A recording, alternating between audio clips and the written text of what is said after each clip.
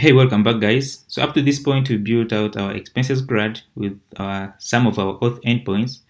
So for now, I want us to start working on the income CRUD. So initially, I thought I would actually use the same expenses relation and then use that to store both expenses and income and maybe name it something generic like transactions. But what I've noticed is it's going to be easier to work with if we create a separate app to manage the income, because some of the model fields will be quite different, and I think it will still be a good way to organize the income functionality in a separate model such that it can be easily extendable. Alright, so for us to start, first I want to clear out something. So here on our expense details API view, we are still keeping the perform create. We don't need that. We only need the query set and then the lookup field. Okay, so make sure you clear that one out. So once we have that, now we need to create a separate app to manage the income. So it's gonna look a lot similar to this. So what I'm gonna do is I'm actually going to duplicate this. You can actually create a separate app, but what I want to do is copy it and then duplicate it by pasting it. So I can actually do it here, paste, then I'll move it in the root. So up to here it should do. No, not in authentication. Alright, so I'm going to rename it to income, and then I'm going to go inside and edit a lot of stuff. So we are going to start from the views. So right here, this is going to be income serializer. Like I mentioned, it's going to be a lot similar. So this is going to be income serializer. And now when we go to the serializers.py, we should be here. Just rename this one real quick. So if you got the model, this should be income. So let's go to the model and actually create that one real quick. So in models.py, this should be income. So what's going to change here will be the category sources. So in this case, we are going to have the sources. So this will be the source of income. So users can know which streams that they are bringing in more money than others. So this now will change to source incomes. And then I want to change the key category to represent source. Alright, so in here, now I want to have some source options. So one will be salary, let's see. The second one will be business. Then I'm going to have another one to represent like side hustles. Alright, I'll keep one for the others, but feel free to add more here, just so we can provide the user with more options. Alright, so once we have this, now we are going to keep the source, of course. We are going to keep the amount.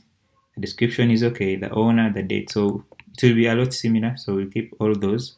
So now, once we are done there, in the permissions, we are going to keep the is owner because we want to use it on our details view. So if we come back to the views.py, let's check what's complaining. So this should be importing income. All right. So let me rename this. Wherever we have expense, it should be income, capital I, the others should be small letters. Alright, so we are going to keep the ID too. Okay, so looking good. So now we need to write this up in our settings.py. So right here, settings.py, we want to bring in this new app. So if we go to here, I'm going to duplicate this, then we can keep income. Alright, so once we have that, we need to go to our urls.py, which should be here. So we need to rename this. This should be views.income list.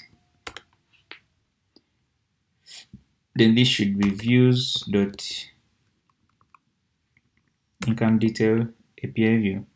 Then let's rename this to income. So I'm actually going to keep this to be incomes, then this can be income.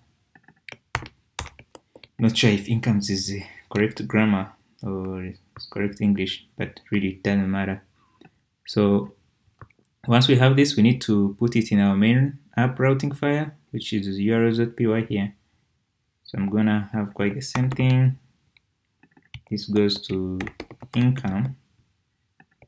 Okay, looking good, looking good. So now, if we go to our model, which is here, you can see that for all these models, we don't have a danda str method. So First of all, I want to add a class method to all these such that we can have some additional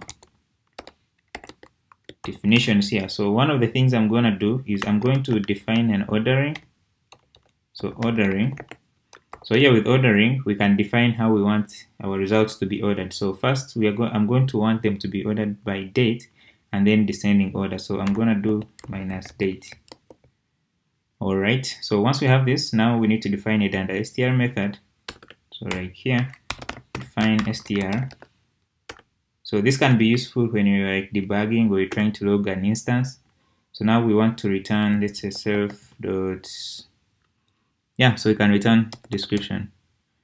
Oh, so since description can be blank or null, it's good. It can be good. We return, let's say, let's return the owner. The owner. So since owner is an instance, we are going to need to look at its string representation, which we will use, which will run the Django str method in the user's model, which I will get there to check if it's actually set up correctly. Then I'm going to just concatenate there, like, then I add expense income. Okay, so that should do. So if we first take a look at the authentication, then models.py, which is here, you can see that we have the str, which returns the email. So now this will do something like johndoes@gmail.com's income, something like that. So I'm gonna have the same thing for expenses.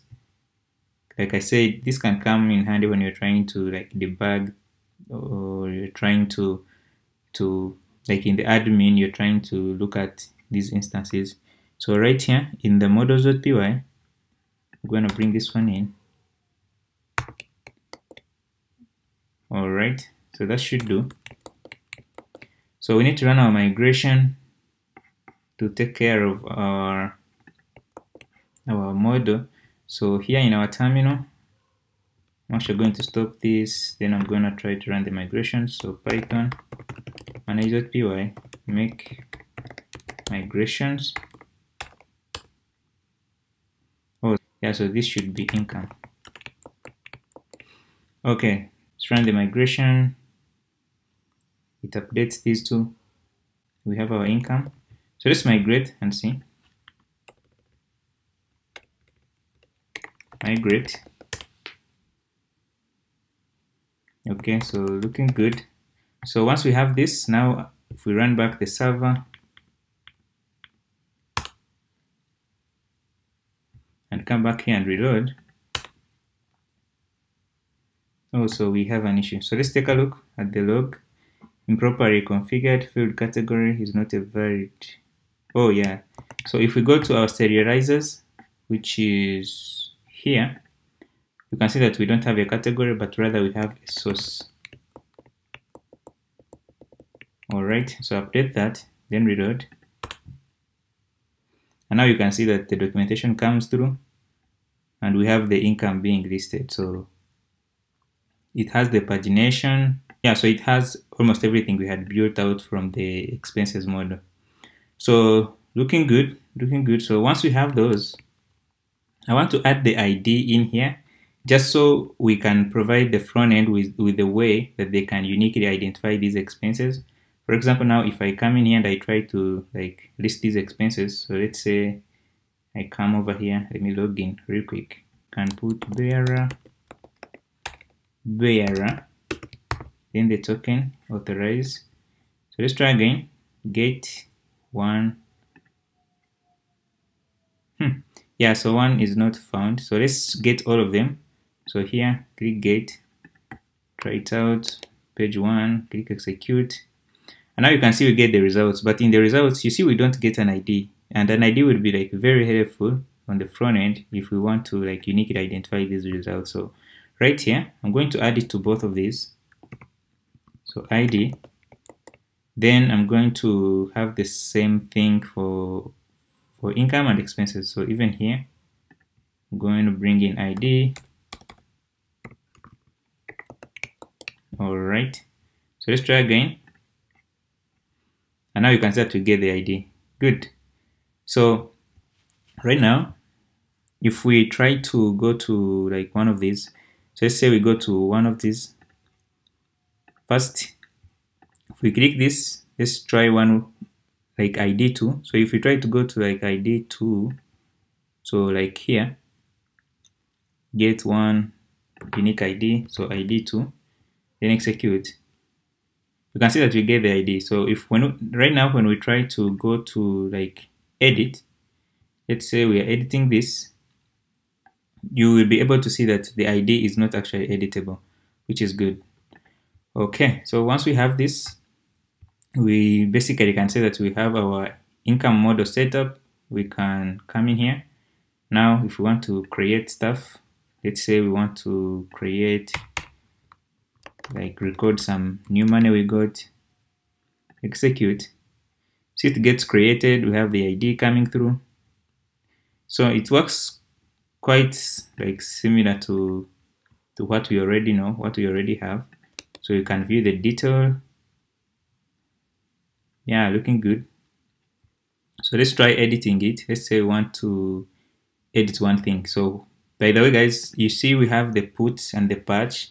Basically, all of these do quite the same thing. They all do the updating of the data of a specific item, but they are always it's always conventional to use one over the other depending on the situation. So if we ever wanted to change like one attribute in the one attribute or one value of an attribute in an item, it's always good to use the patch. So if we wanted to, let's say, change the amount here to something like, let's say we knew beforehand that we want to change one thing. Let's say we want to change the amount to something like 100, and then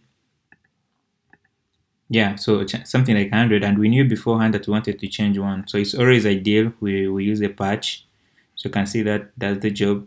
So if we wanted to do like updating many, let's say we want to update many fields. For example, we want to update like the amount. Let's say we want it to go to 2000. Then we want the description to be this is such, and maybe we want to change the date also. Yeah, so in this kind of case, it's always good that we use the put. All right, so let's look at our JSON here. Okay, so this shouldn't have this. Okay, execute. So yeah, so you can see that everything is working. Everything is working with the income CRUD and the like. So if we reiterate, you can see that we have a model, which is one. And then when it comes to the serializer here, we basically define a model serializer and define the model and the attributes we want, the fields we want to be visible to the front end, to the view actually. So once we have those here in permissions, you can see we create a custom permission to make sure that when it comes to the details view, which is here, when it comes to the details view, only the user who created this can have access to this. So that is defined right here. Okay, so if this is the first video you find, I recommend you check out the previous ones, because we went in deep to talk about how to create these and what these methods actually mean. But if you made it this far, then that's really good. So I'll be pausing the video here. If it helped you, please give it a thumbs up. Consider subscribing to the channel, and then I'll see you in the next video. Bye.